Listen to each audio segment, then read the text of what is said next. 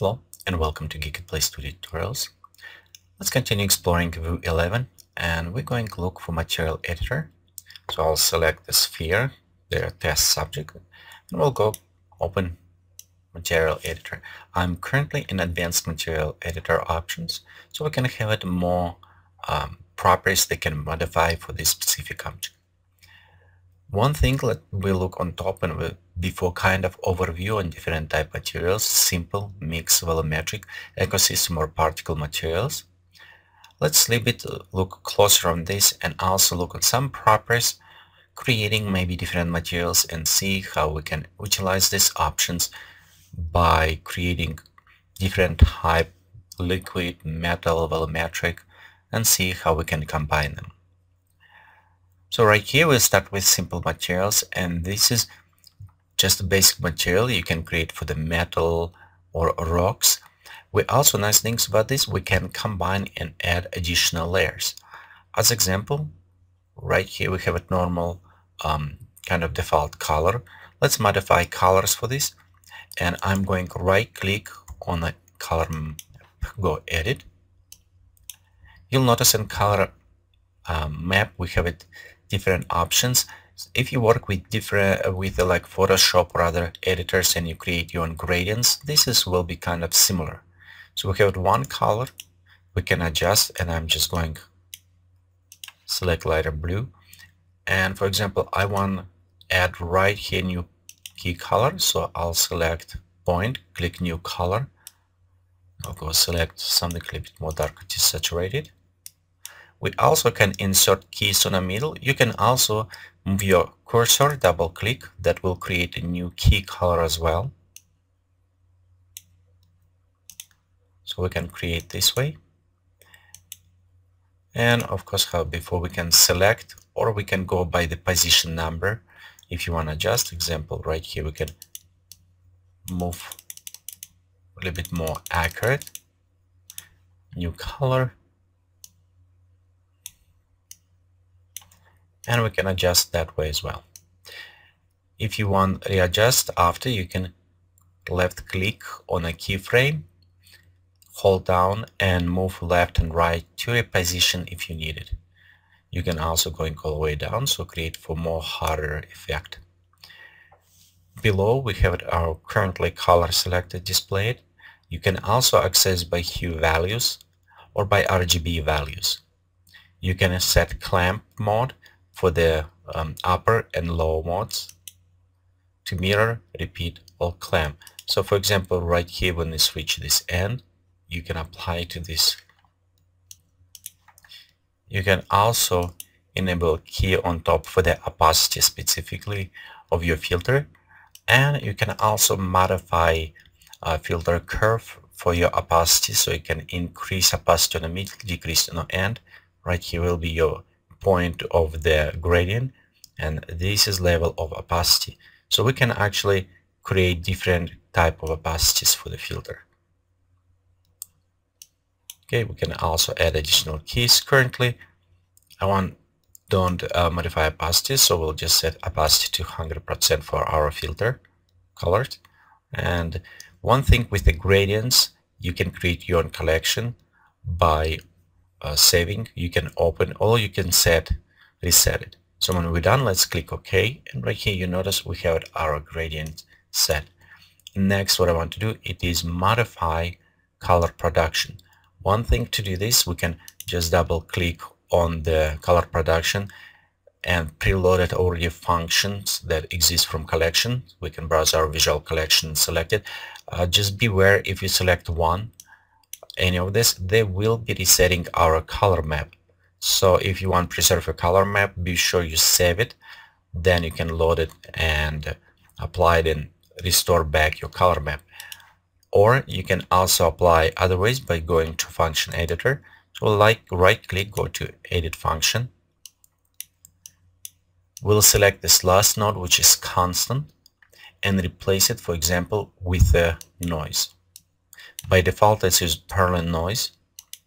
I'm going to switch to Voronoi noise right here and decrease scale slightly.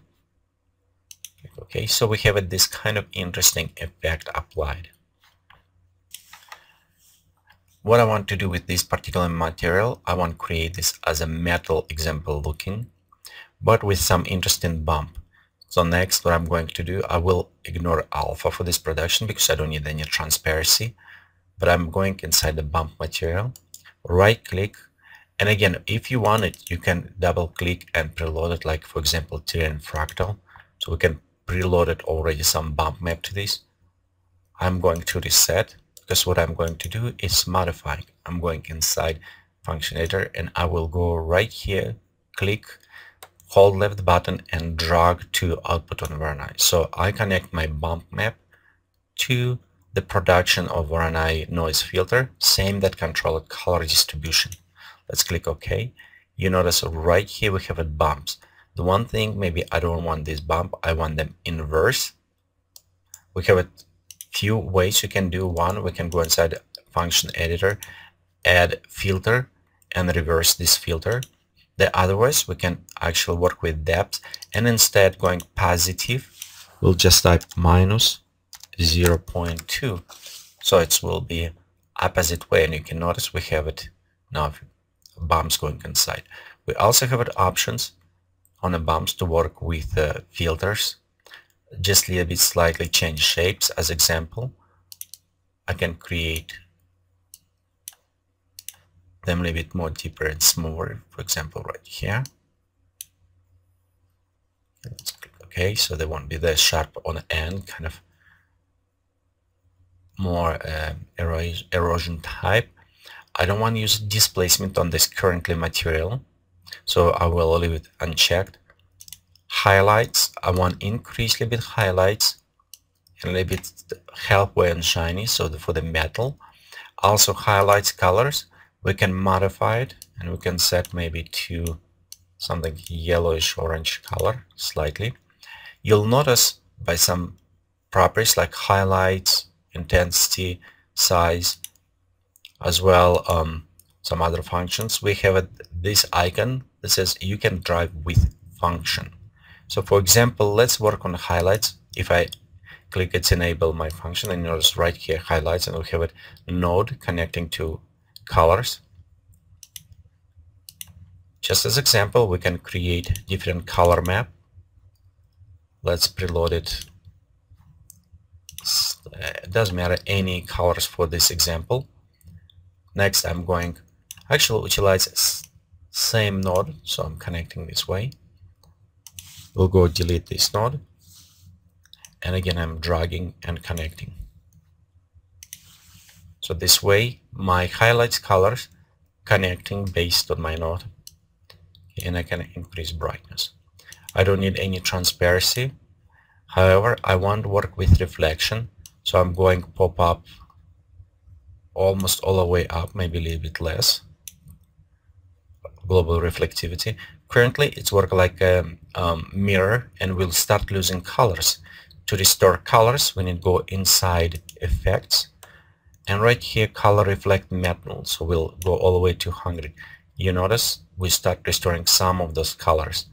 Again, with reflection you can readjust so you don't reflect as much, just make a bit less, and let's pop up blurry reflection. This is option, the reflectivity in global and blurry reflectivity will affect render time, not very significantly, but it is need calculating with subrays. As well, check on the render options. If you have some dark dots you want to increase on your reflectivities, subrays amount, so you will remove some of the black dots if they appear. Mostly you won't have that problem at all. Right here we select the material. Next, we don't need to worry about translucency, and as well effects, it's set properly with the color reflect. So next, what I want to do for this, it's creating another layer. Similar, if you work with maybe Photoshop or other applications, you can do this way by creating new material. And what I'm going to do, it's creating basic material. It's a basic gray material. Go enable 0. Next, what I want to do, it is click, and you can notice right here when we're going to select any specific kind of production. So I'm going, and for example, I want this green yellow, so I'll click OK. You can see it's overlaid. Next, what I want to do, it is work with alpha production to maybe create a little bit of rust effect. But again, I want to replace green ones. So we'll go right here, maybe select this color, select more as a rust color.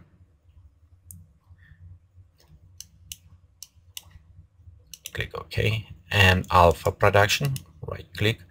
And by here, constant node, let's replace it with a basic fractal, and we'll change fractal to the grainy fractal, so it will give us kind of more look rigid. Okay, let's reset filter. Okay, next what I want to do, I want to actually take and remove this color map, so we can go directly from our alpha production from function. So you notice when we're done, now we have it kind of display over. If you have a little bit too much rust, this way we can control with the filter. An example, we can go take endpoint right here and move down, and you notice we increasing this way. So if you want to have it higher, or we can go create to another point on this end, and if we start increasing, we are kind of removing. If I want to increase some points stronger and some less, so I will can control by here modifying, so adjusting, create another point, and you can see we can this way we can create darker points stronger and remove some other options. Let's click OK. Let's go in a bump for this layer, and one thing I want to do, I want to add bumps to this as well. Let's just go and select bumps just for the rust material, and we add this to layer below. So you can notice we have 2 layers so far, and we add one on top of another. We can continue in creating more and more layers, and some, as example, we can go to just select the grass one. Let's click OK for this layer. We'll set 0. And to make a little bit opposite to this, so I'm going to just click on alpha production. We'll add grainy fractal for this. Okay. Let's add it and add a little bit more darker. So we'll have a little bit more points. Click OK. On this one, actually, I want to place it on the bottom. So I'll go to environment. Be sure it's selected by object. If I want to adjust to this object, if I want apply it to the world or relative to the sea, I won't change, but in this currently I want by the object.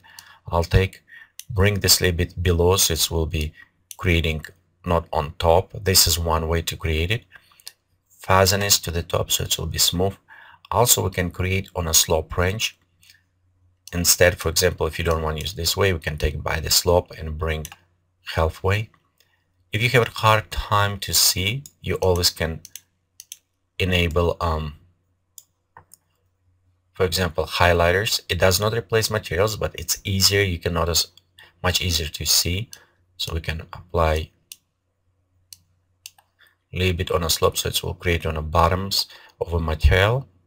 And I do recommend to add a little bit more fuzziness, so that to the edges it will add kind of smoother, more realistic look. If we work with the snow or maybe other effect, we probably will use it angle of this, but not at that time. So I'll go click OK. We'll click OK again, and you notice we have it 3 layers: main layer and additional layers. So let's adjust, and I'm going right now select render on screen, and let's go also switch our atmosphere lighting to the global dusty. Okay, and we're ready to click on preview. Okay, till the render we have a pass. First pass with a dark kind of black, which is normal, and next after ambient lighting is calculating, we have a final pass. You can notice right here we have few materials done. Okay, we have it our original kind of reflective metal, we have it our rust added, and we have it some maybe moss on the bottom. Again, this is to combine layers. Because we did not use displacement, our edges is smooth. If we apply displacement for our main material on the bottom, so right here, you'll notice the shape is changing. Okay, be sure we're gonna grass and we'll kind of add to this one. And if we render, it will take a little bit longer. You can see it takes slightly longer time to render because need calculating. And as well with displacement right here on the edges of our material. Okay, let's take a second. You can see it's not smooth anymore. Now we have it. We modify shape of the object with enable displacement materials. So thank you for watching this tutorial from Geekatplay Studio, and next tutorials will also look on different type materials and we'll be creating them as well.